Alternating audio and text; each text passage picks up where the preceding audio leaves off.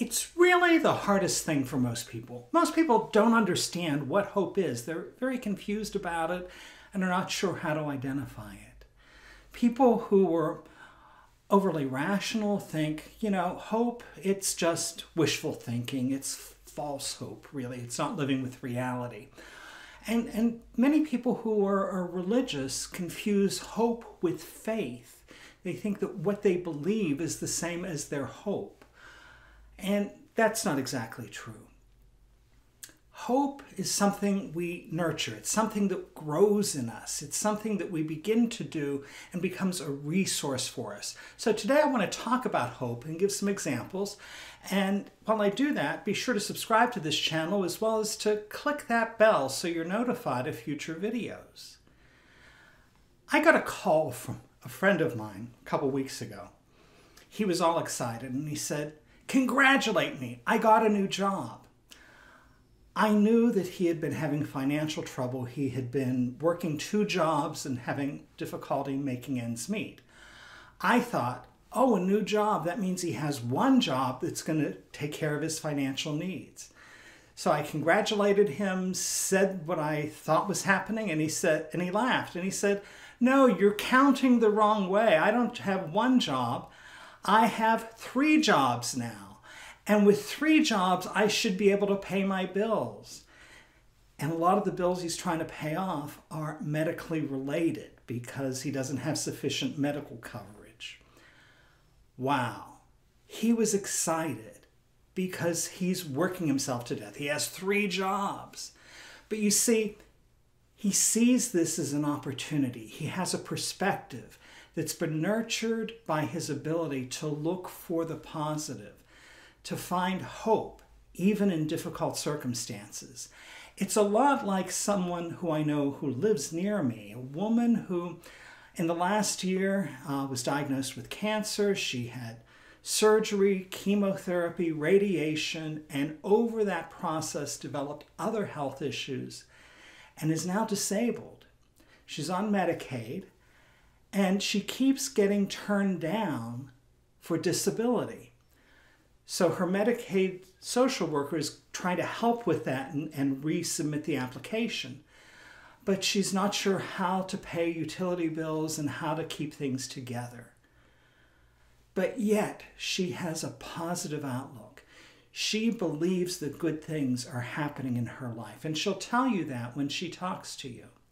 She has hope. She understands what hope is about. She and my friend both learned that hope isn't about the external circumstances. Instead, hope is about being able to appreciate things in life, to expect that there's going to be goodness there. That goodness may be based in the awareness that I'm still alive, that I wake up in the morning, that I have another day, that the sun rises. It's experienced through kindness from strangers, through the love and support of friends, through experiencing goodness in nature, the flowers and the birds and so many other things. People who hope begin in small ways with gratitude for what's around them. And as that gratitude builds and fills them, they begin to move through life with an awareness that something good is going to happen for them despite everything else that's going on. Those good things may be small, but they look forward to them. They appreciate them. They hold on to them. And they're special and give them a greater sense of life. That's part of how hope works in our life. On the other hand, I have another, friend, person I know, who really wants to make it big in the music industry. He has some talent, but I never know how far any of this stuff really goes. But he's convinced that he needs to be a star, someone notable. And he's focused on that. Lots of people try to be supportive and encouraging, but his mood is up and down. If he has a success in music, he's elated and convinced that everything's wonderful. And if something doesn't go his way, he's unconsolable. He misses everything that everyone's doing around him, the kindness people are providing, the way they're trying to support him, because he is so focused on his goal that he can't see anything else. You see, being focused on the goal, expecting something very specific to happen in your life, that's not hope. That's a goal. That's working towards a goal.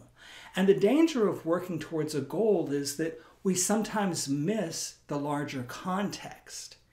And that larger context is where hope is found, because it's when we're open and able to see more broadly that we find goodness and grace and beauty and love in life that enriches our life.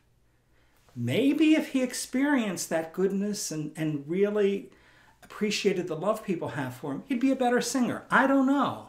But he'd have a better life and he wouldn't be going through all kinds of emotional ups and downs. Hope is a way of moving through life.